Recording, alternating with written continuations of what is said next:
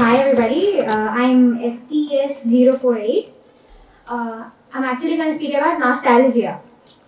So we had millennials, we had Gen Alpha or something. We now have Gen Alpha, but we ourselves are actually Gen Z. So Gen Z talks about aesthetics, talks about nostalgia, talks about the cottagecore feel or the grunge aesthetic or something like that. So nostalgia now it is being used for a phase in our life when we had good times. Now all we do is read, study, write exams and do. But when we were younger, we used to go outside, play, and that's the kind of nostalgia we have.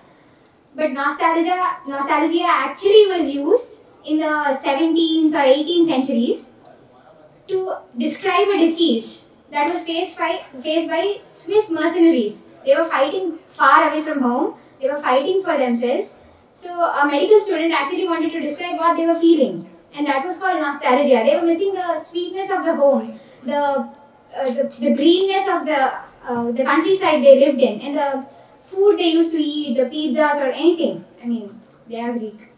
So it started there, and now we are in 2024 and we still use the word nostalgia.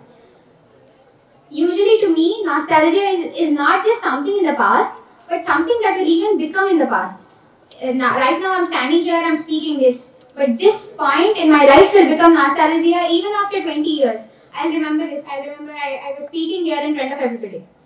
So I love to take photos of my friends, and my friends hate it when I take their photos because I take their photos 24/7. And I only do it because I take those photos and I remember it all, like all the 4 years I have from 1-1 to 4-1, everything.